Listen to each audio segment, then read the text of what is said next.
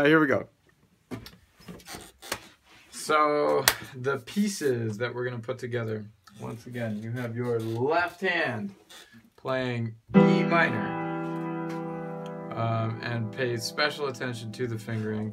Fingering is extremely important, that you're doing this consistently. So you have E minor with 5, 3, and 1, and what you're going to do is move all your fingers except your thumb over 1, and you're going to be playing 1, 2, and 5, B, G, and D.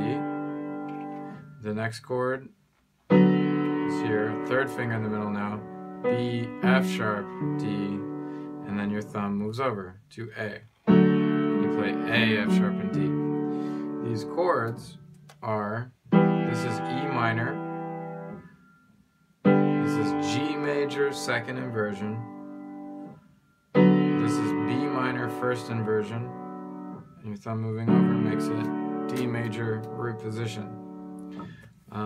And again, the practice, the practice process that I want you to do is to play these chords just like this. Just practice moving to each chord. Get your hand really used to moving in this way, slowly, slower than I'm doing it. Just get used to playing them in that order. Once you can do that, you're going to apply the Alberti bass pattern to it. Alberti bass goes like this: bottom, top, middle, top. So you take any 3-note chord, this one for instance, E minor, and you play bottom, top, middle, top, over and over again. So I want you on each of these chords to just kind of zen out, bottom, top, middle, top. Just keep playing it, exercise, get used to it, become comfortable with it. After you've done E minor for a while, I want you to switch to the next one, G major, top, middle, top, bottom, top, etc., etc. Then the next one, B minor,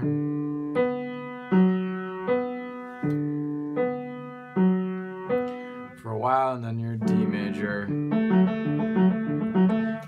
until it feels good. Once you've done that for a while, then you can play it the way it actually goes, which is 2 each. So I'm going to go still very slow. Then I'm going to switch.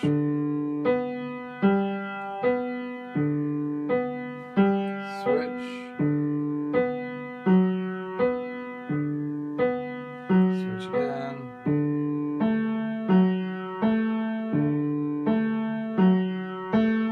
And then you start over. Okay, so you get used to doing that. The right hand, we're not going to put the hands together, but I'm going to teach you the right hand separately as well. You need to have both of them really very comfortable before you can try to put them together. So the right hand is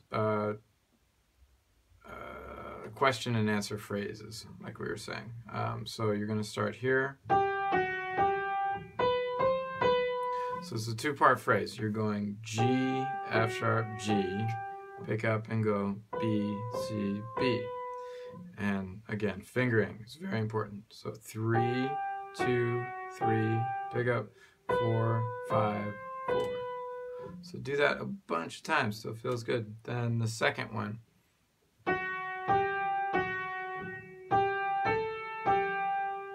So that one, F sharp, G, F sharp.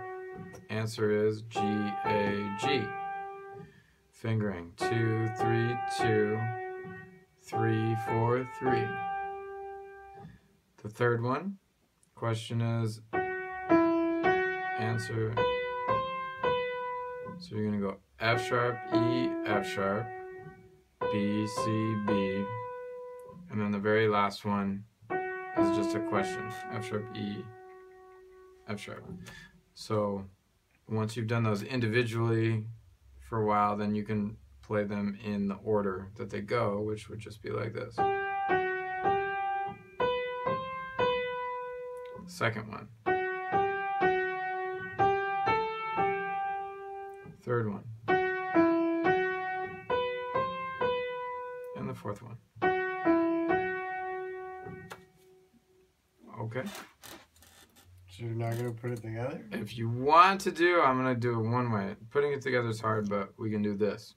You can play the first chord, and then you play.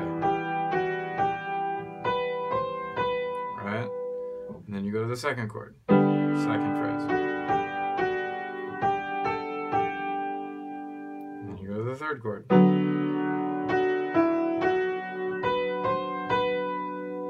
And the fourth chord. Okay? But not with the Alberti bass. I'm gonna have to show you how to do that. That's really hard. Okay.